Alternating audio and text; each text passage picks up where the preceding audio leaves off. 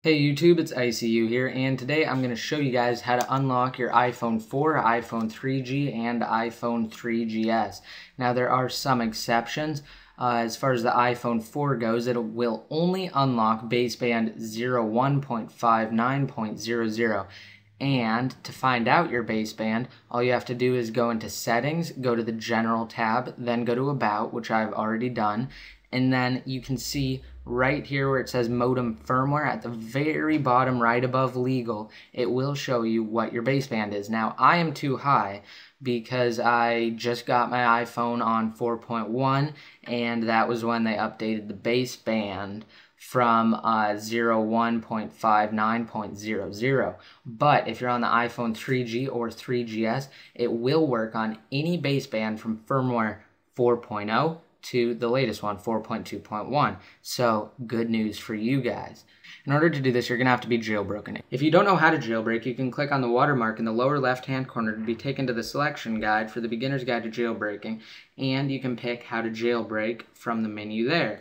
And then once you've learned how to jailbreak and once your device is jailbroken, you can come back to this video and complete this tutorial for the beginner's guide to jailbreaking. Now, in order to do this, you're just going to have to launch up Cydia.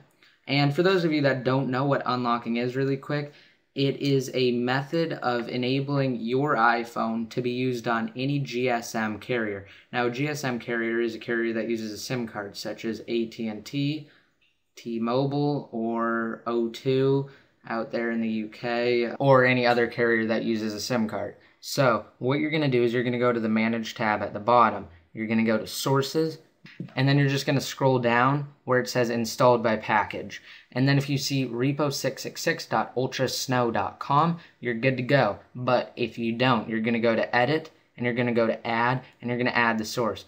Now, I'm just going to put the source in the more info and you can just add that. And just to let you guys know, as far as the snow goes, the O is actually a 0. So you guys just need to take that into account when entering the address and just be careful with that. And then once you finish that, you're just going to go into it, and right where it says Ultrasn0w, you're just going to click on it, and then you're going to go to install, confirm, and you're good to go. If you don't know if your baseband is covered, you can just come here, and it even says what basebands it works with. So I hope you guys liked this video. It was just really quick and simple. Now for more guides, just click the watermark to be taken back to the beginner's guide to jailbreaking. Hope you guys have a great night, and subscribe to both me and Legit Jailbreaks, and this is ICU signing out.